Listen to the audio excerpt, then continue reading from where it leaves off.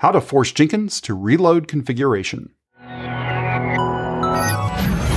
Here's today's starting point. I have a Jenkins LTS controller version 2.452.3. Let's assume for a moment that I want to make changes directly to my job configurations on the file system under my Jenkins controller. That's not really recommended, but if you needed to do it, you need to be able to reload those changes so that the controller can see those changes. There are two different ways that we can reload the configuration. One's through the UI and one's through the CLI. Let's take a look at the UI first. In our case, we have a test job 1 that we're going to be modifying. I'll click on configure, and what we'll see here is that it is a pipeline job, and the changes that we're going to be making is changing hello world to hello world 2.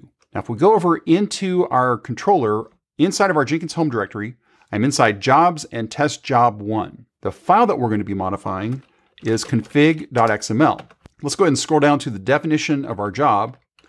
Let's go ahead and go to the end and look for world and insert in our 2. So we're going to say hello world 2. Let's go ahead and save this. Let's go back over to the UI. Again, confirming that no changes have been made yet visually here. We just still see hello world. So to reload the configuration from the UI, dashboard, manage Jenkins, scroll to the bottom, reload configuration from disk. We get a modal asking us, do we really want to do this? We'll say yes. We'll get the please wait while it's getting ready to start. And then once this finishes loading, then we can go back into test job 1, click on configure, and now we see our hello world 2.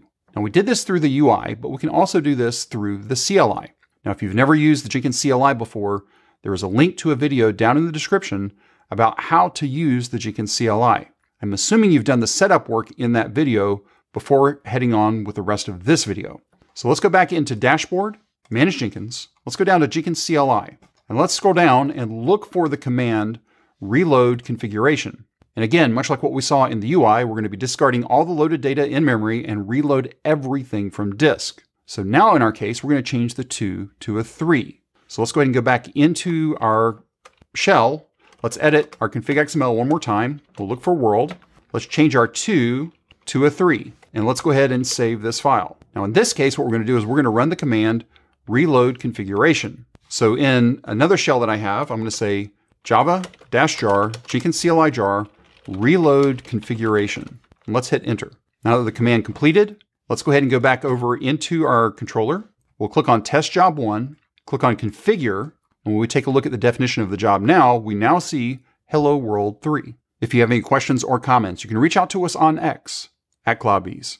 If this video was helpful to you, give us a thumbs up. And if you haven't subscribed to CloudBees TV yet, why not? Take a moment, click on that subscribe button, and then ring that bell, and you'll be notified anytime there's new content available on CloudBees TV. Thanks for watching, and we will see you in the next video.